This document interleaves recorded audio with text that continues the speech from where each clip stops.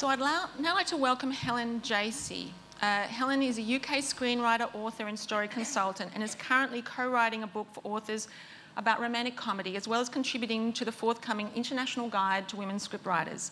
Helen will be in Sydney soon for a workshop run by Screen Australia on creating female characters, a subject she's explored in depth in her book, Writing Memorable Female Characters. She's joining us via Google Hangout from London, where it is midnight, so we are incredibly grateful to you, Helen. How are you? Hi. I'm delighted to be here at midnight. So, Helen, I want to start off by asking you, I know that you're very familiar with all those stats. So in all of that, with so few female characters on the screen, what about the quality of the female characters? What are the qualities we don't see in female protagonists generally? Well, basically, I think it all revolves around different aspects of power. I think we can boil it down to pure, unadulterated power. And thinking about it, I came up with a little power shopping list of these qualities.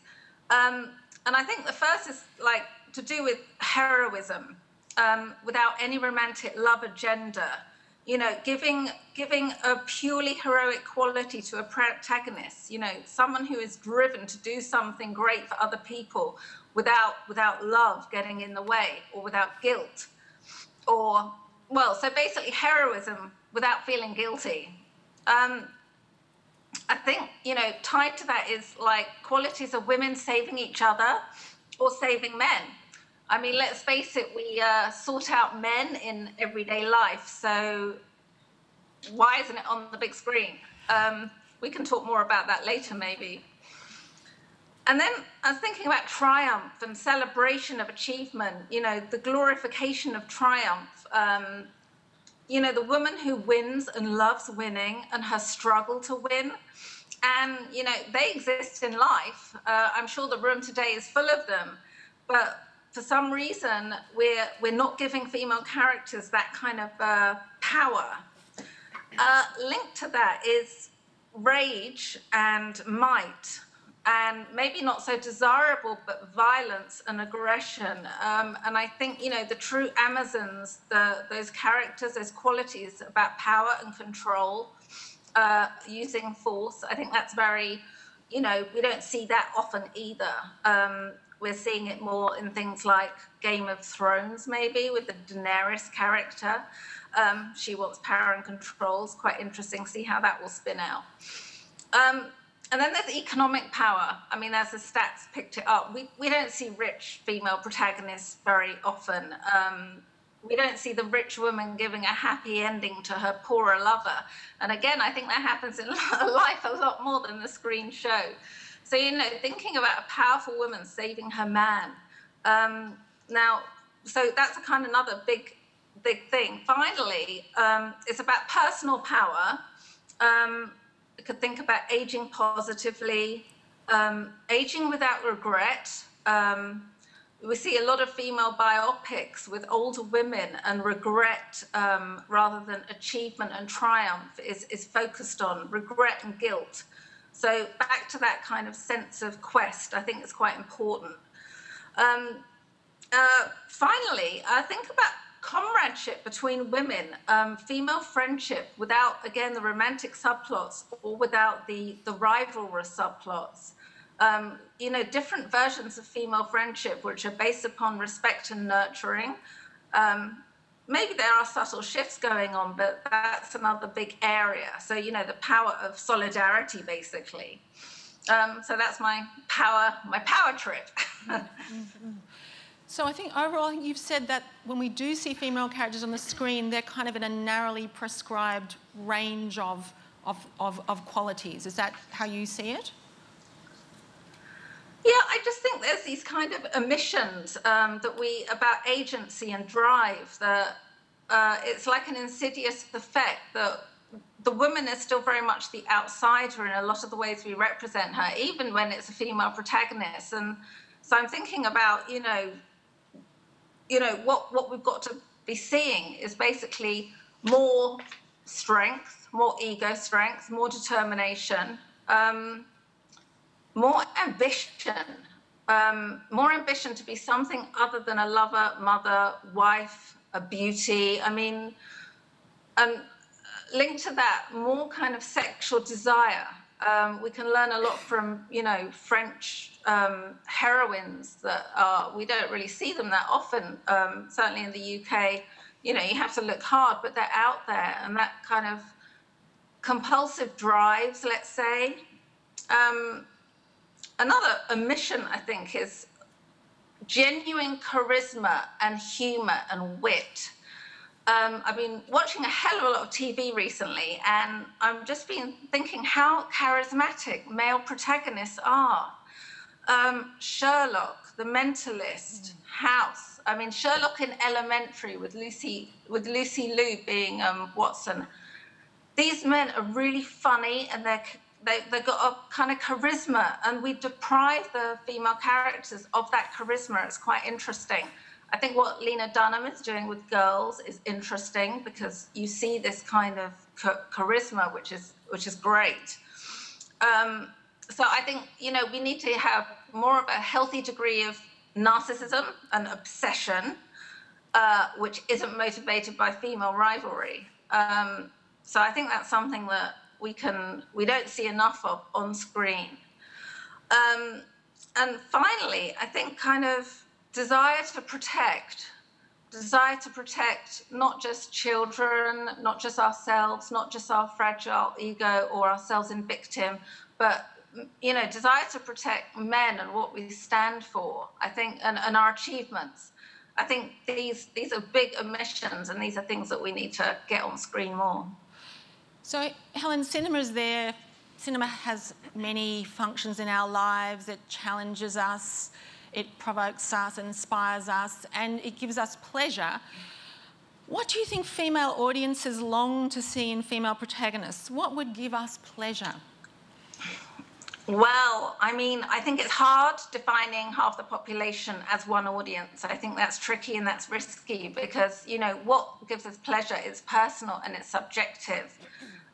You know, soaps give a hell of a lot of women pleasure. They don't give me pleasure. I don't watch EastEnders and Coronation Street, but a lot of people derive pleasure from that. A lot of Indian women derive pleasure from Bollywood. I mean, I like watching the odd Bollywood film, but it's not, you know, so I think we've got to be careful, because it is subjective and we can't homogenize women.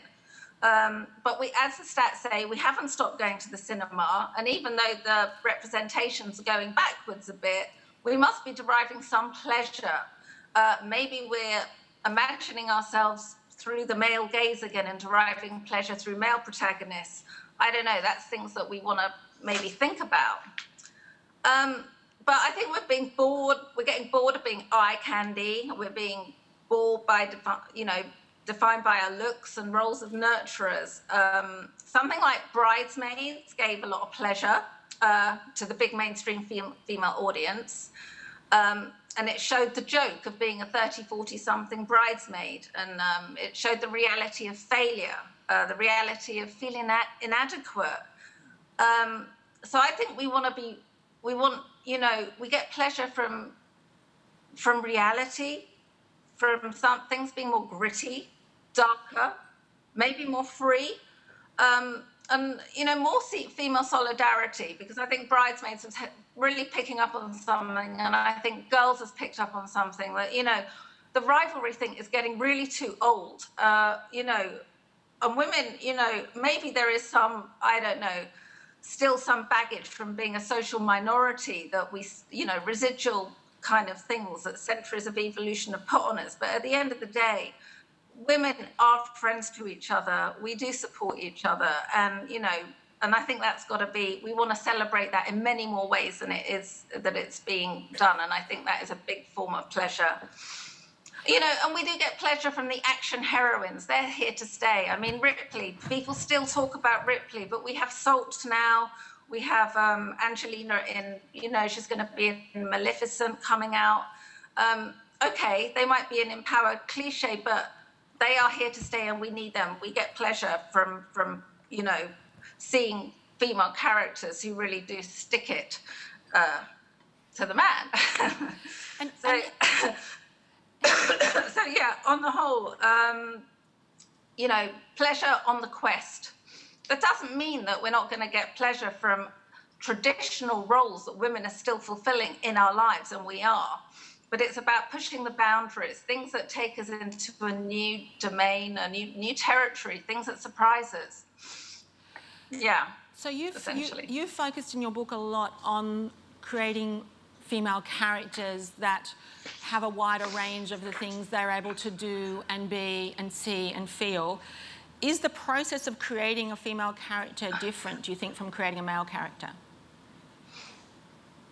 I don't think it is necessarily, but it can be. It depends on who you are as a writer and what your creative agenda is. All writers do have an ideological subtext for their stories, whether you're male or female.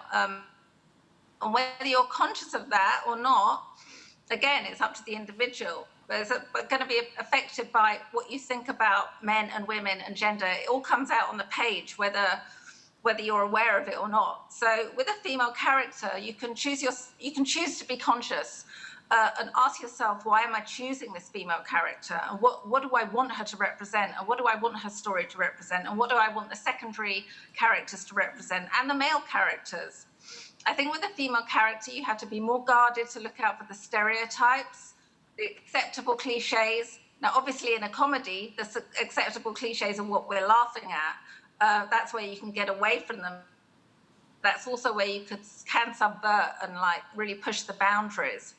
So I think with women, female characters, you tend to want to question more the assumptions you make about characterization. Because just because you've seen it before on screen doesn't mean that it has to be that way with your character. I think we can really unconsciously recreate sort of perceived truths in characterization.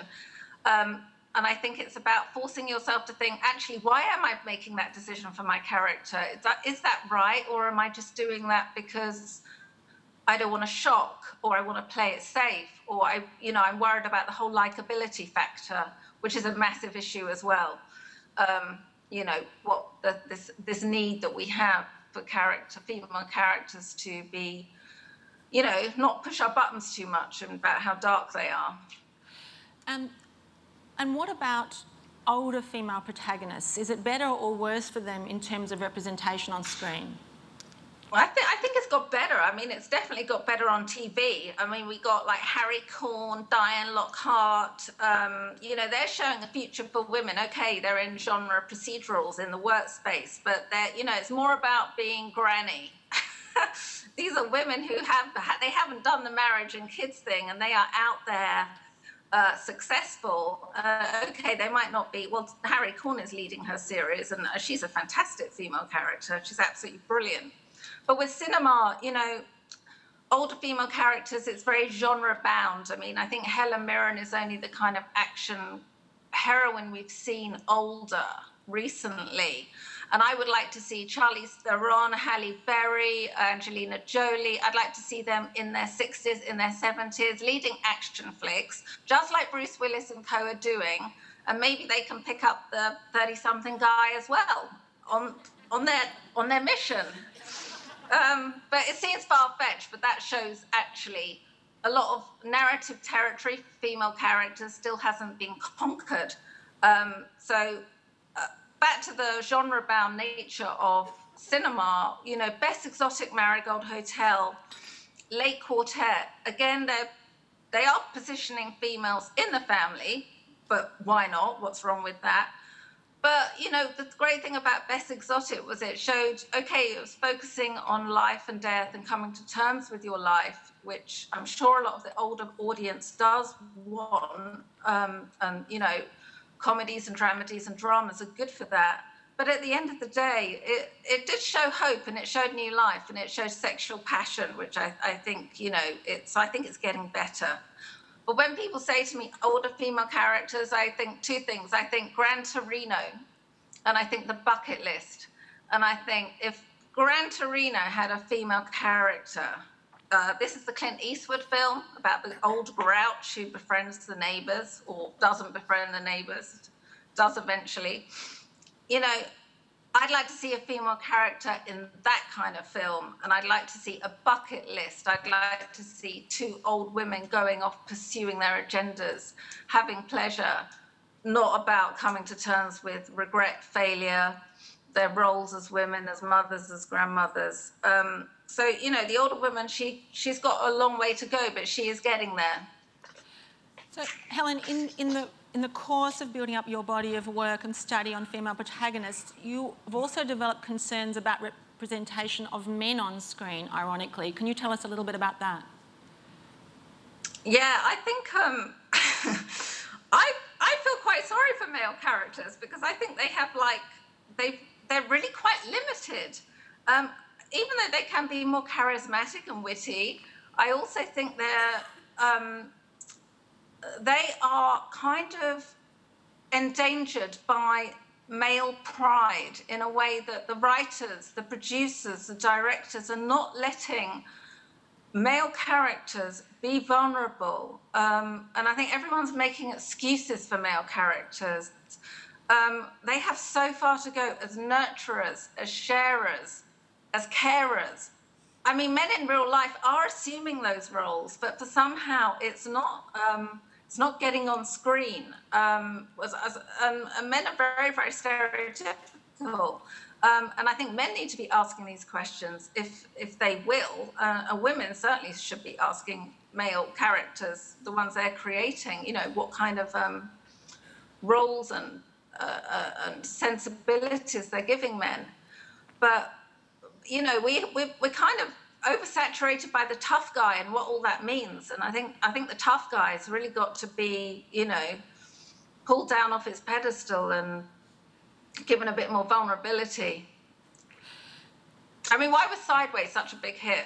Because it showed that vulnerability. You know, Miles in Sideways, he was on, if you like, a heroine's journey. It was about coming to terms with his identity, his hurt, his feelings, his inner truth. We see females on those kinds of journeys all the time. And I think, you know, even though we have the rise of the bromance, we have the rise of the bromedy, which is kind of showing new forms of emotional literacy, I guess. Stereotypical images of women are still persisting in these genres. So these are issues for us to think about. Mm. And so, Helen, do you see any structural obstacles in the industry which are preventing change in these areas? Well, you know, I mean, when I wrote my book, there wasn't one. So 15 years of like how-to guides, no one had talked about female characters. It was all, there's assumptions on universalism. So I think that is one big sort of structural obstacle, is how we think that, you know, we don't have to think about gender. But I know things like Today and all the statistics and all the research are really shifting the energy in a new direction. But I think one of the kind of spin-offs that needs to happen is screenwriting training and storytelling education for filmmakers in general. You know, we need to teach gender on our filmmaking courses. Knowledge is power. We need, you know, people are film, TV, media, they're such powerful tools, and we need to educate people in how much power their stories have and how much power their representations are going to have in influencing audiences. So I think I think there are lots of different structural things, and I'm sure the other members of the panel are going to be more attuned to talking to that. But I insist, you know, I run an MA here in the UK, and I make my students look at gender. They come out all quite aware by the end of it. And do you have any thoughts on, we want to focus today on, we want to put a name to any structural obstacles in the industry that we can all work to change, but we also want to put the spotlight and task ourselves with things that women themselves can do about this. So is there anything that you think that women themselves can do to improve this situation? Well, I think it's very hard for women because we still are, you know, it's very hard to shift away from our identity as feeling responsible for other people and caring. And I think that can really get in the way of being an artist and achiever. we're still programmed from day one to look after other people, and we're still breaking free, but we don't know it. And I think that confuses women. So I think, you know, we all live with a kind of sense of guilt, inner outsider syndrome.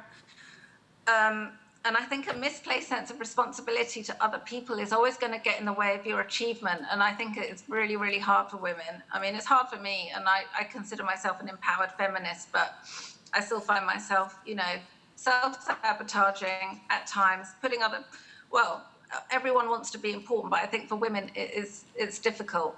It's a difficult negotiation, but it's about being strong and true to your inner artist, you know. If you're not, no one else is going to be.